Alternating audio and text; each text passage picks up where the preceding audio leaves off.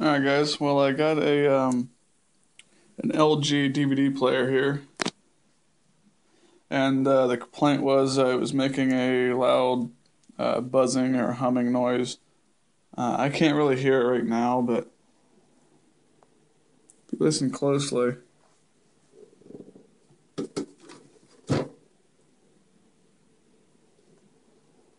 well, can't really hear it now, but I got it to do it before. So what we're gonna do is tear this apart, get the cover off of it. There's two screws here in the back. Just gonna eject the disc. I got the little screen here playing it. And what we're gonna do is take it apart, clean it up real good, clean the laser, clean the tracks, relube the tracks, and then possibly relube the motor if possible, if it can come apart or not. So, put you up here on this tripod again.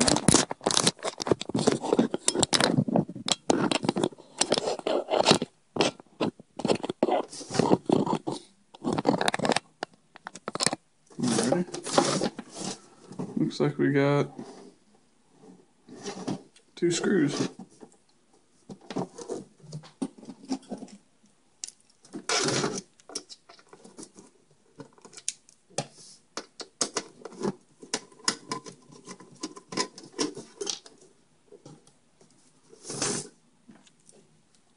I got this little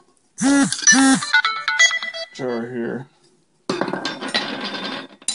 put my bolts in, little screws. Just got a text message. So, okay, just pull straight back.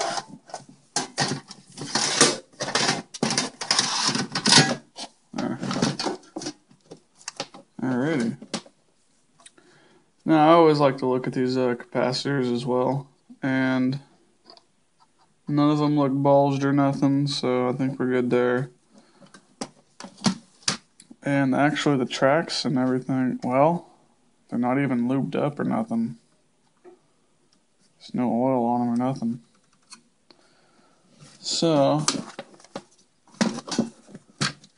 there's should be might be clipped in, but this piece should come up. No, maybe it won't. No, it's made part of it. Well,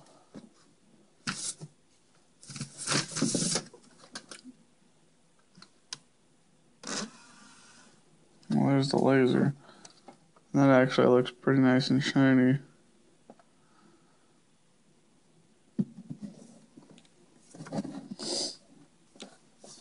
I'm not sure on how to get this DVD drive completely out.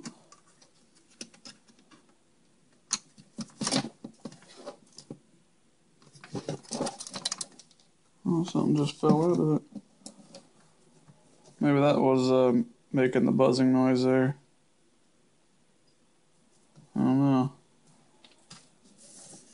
Maybe it just broke off. But we're still going to service it. Clean and relube these tracks here. Relube the gear motor. And that motor there is probably fine. It's the DVD drive motor. Down in here is what I'm worried about. So I'll figure this out on how to get this assembly out, and I'll get back to you. Alright, well actually that was really simple to get off. It only took me like 30 seconds. But you got some clips right here. I go on the outside, just get a screwdriver and pry them up. And one right there, and one right here on the side. So pry them off in there and it just slides right back. And then you got 3 electrical connections. There, there, here. And then just lift up and pull that straight back. And then you got the whole DVD drive assembly out. And there's the motor here. Does not look like it's serviceable. No, does not.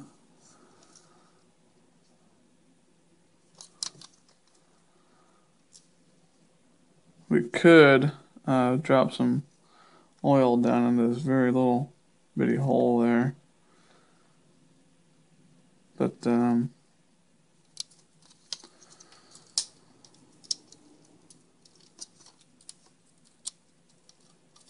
there's like a little holder right here. Holds the ribbon cable assembly. Kind of weird. But, alright, well, let's get to work. So pretty much first thing you want to do with DVD drives is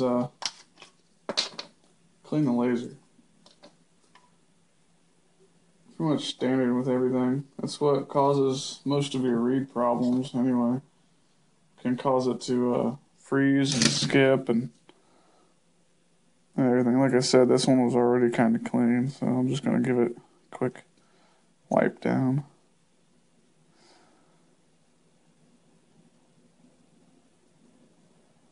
There we go, and that's finished. And I'm just going to clean the tracks a little bit here.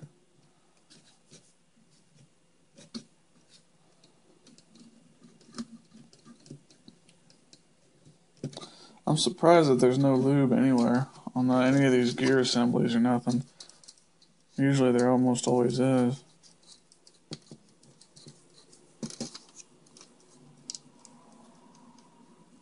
And especially with Xbox 360s, the disc spins way faster.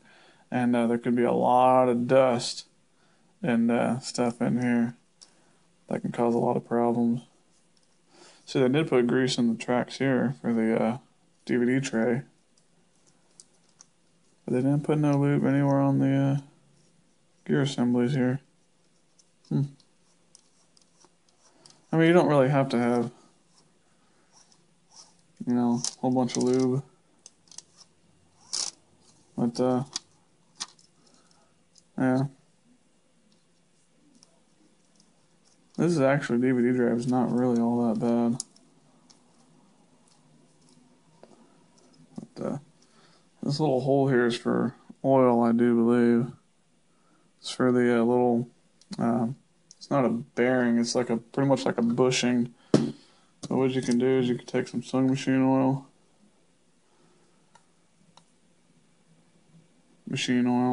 Singer, you know, it's pretty much whatever you got. Just stick it right on that hole there.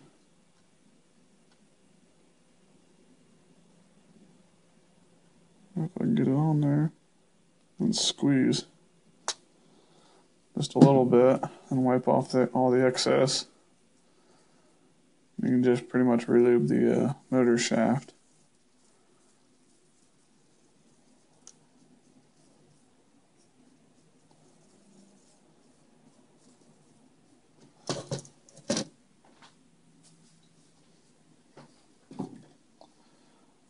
Take a little bit of alcohol, cotton swab, and wipe off all the excess.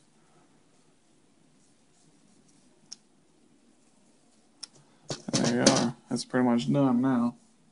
But if you want to go the extra mile, white lithium grease would be 10 times better for this job. But it's all the way out in the garage. I don't feel like going and getting it. But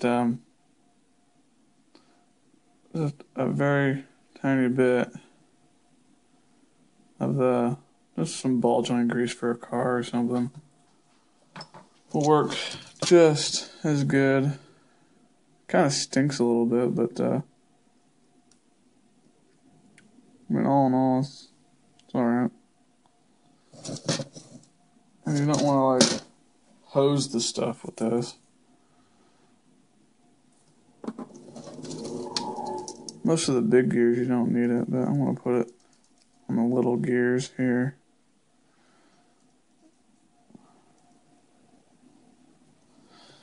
And on the tracks here.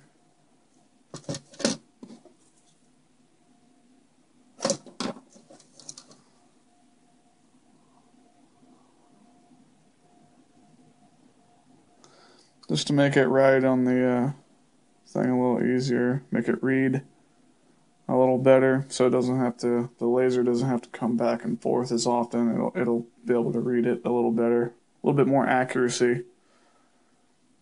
That's what causes a lot of your vibration and stuff, is the thing going back and forth, the laser assembly here, just to try to go back and read over what it missed and stuff like that. Pretty much just like a hard drive.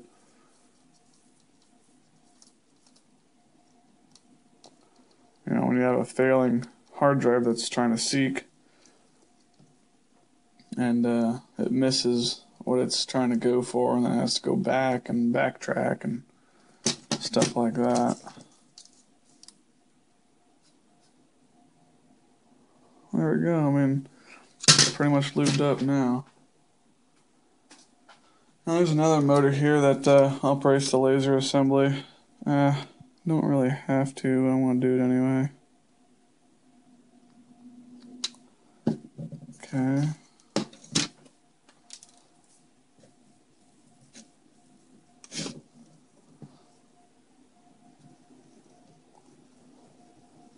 Alrighty. Now I want to clean the laser off one more time because I think I hit it with my finger while I was flipping it over.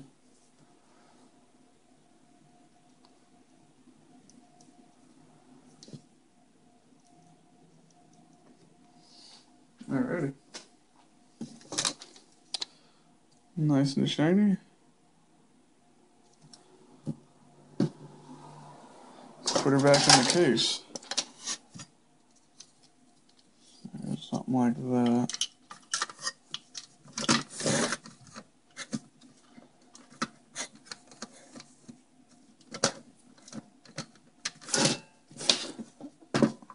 That goes into these two slots back there.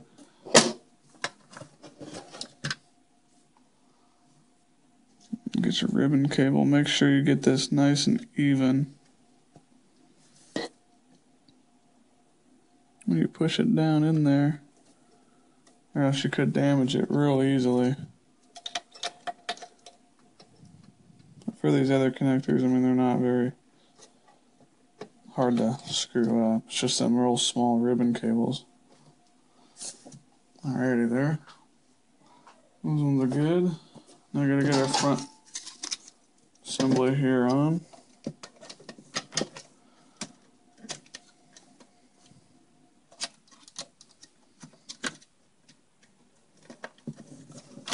Some sort of way.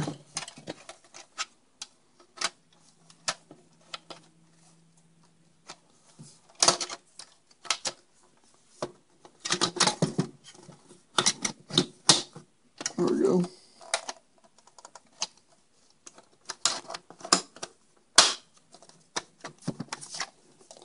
Make sure your buttons still work. Alrighty. Time to put the case back on. Call this thing done.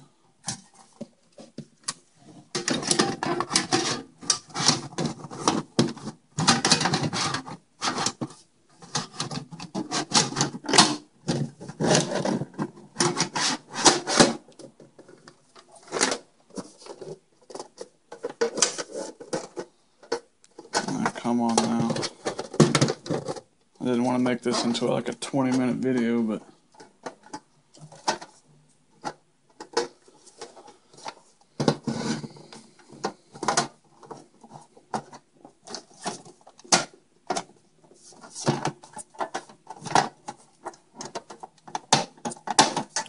well, I'll get back to you once I get this thing put on.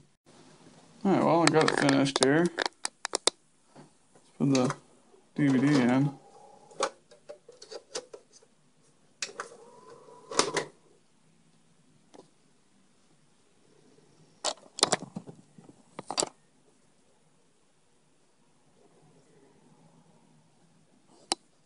There we go.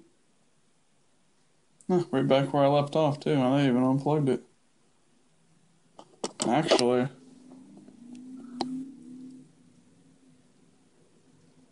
already that sounds a lot quieter.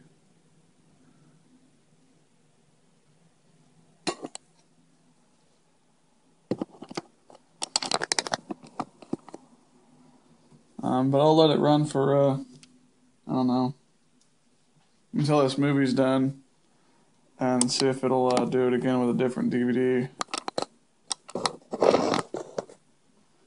But I think we got it fixed. So if you ever have problems with your DVD drive making a lot of noise, well, go ahead and clean it and re-lube everything, and you'll be good to go.